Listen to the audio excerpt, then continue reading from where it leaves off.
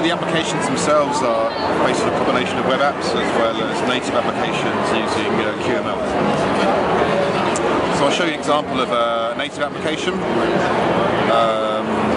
So the gallery. This is our own application, so you can see that we've got photo content which is searchable over a timeline, and then we can go into a particular day and see what content was available. So this is an example of an application that's really utilising the hardware in a very sort of intense graphical way. In a similar way, we have web applications that can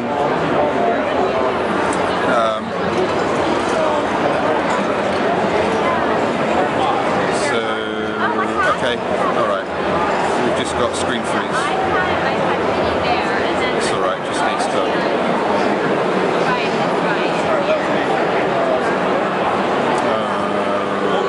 sorry about that.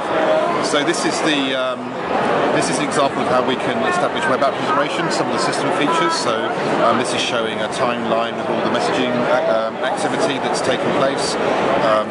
So you can see Skype in there as well as Facebook. So web apps have access to certain system features in the phone that give them a very rich, deep integration, a very good user, which extends the user experience of those web apps.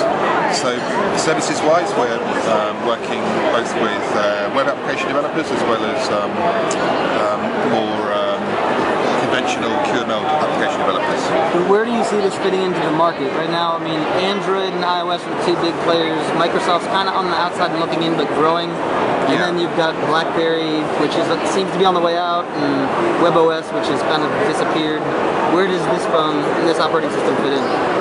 Well, we think it's a very flexible system in the sense it will scale both for low-end, for entry-level hardware, all the way up to higher-end, more expensive hardware. So we have a very flexible approach in terms of how the system will work, which allows operators to think about using the platform in a way that's relevant for their markets. It's got a very distinctive design. It's got a very specific user experience. So, for example, I was talking about the use of multiple edges. It's a very open platform. It gives carriers and manufacturers the opportunity to customize the UI in some way, which is something that isn't available on other platforms. So these are the kind of elements that we'll be looking to explore with service partners to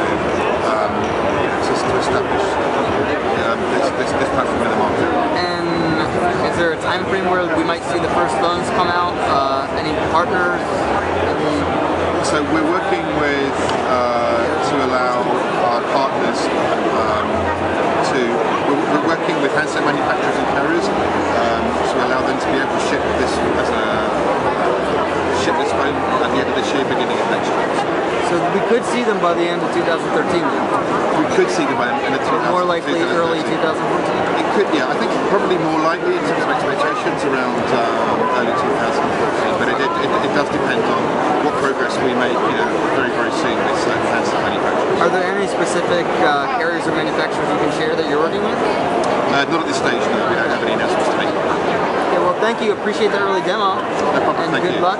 This is Ubuntu, and we're at CES 2013, Phandroid.com.